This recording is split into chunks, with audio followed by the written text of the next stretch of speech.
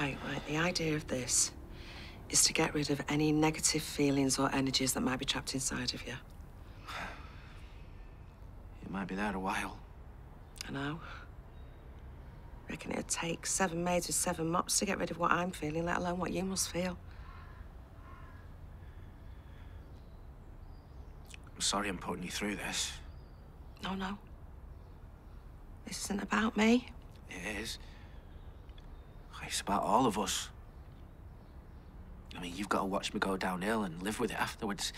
At least I've gotten out.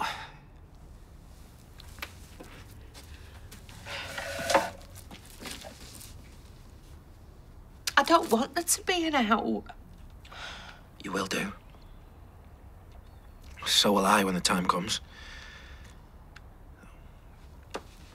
Well, maybe that'll make things easier when I'm gone, knowing I'm better off.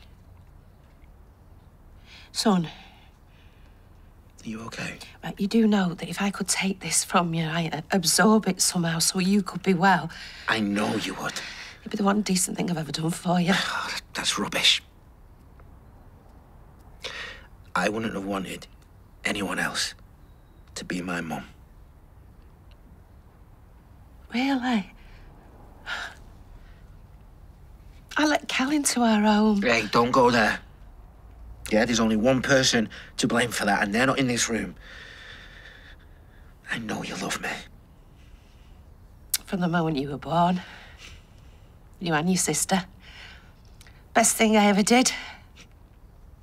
The only thing worth the light. I think you're being way too hard on yourself. No, you are. Because I am amazed that someone like you could come from someone like me. You know, most people would have folded facing the diagnosis that you are. Well, it is early days. I reserve the right. No. Because whatever happens to your body, your spirit is unbreakable.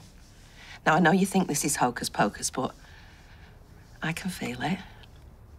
How strong you are. I really can. And that makes me so proud.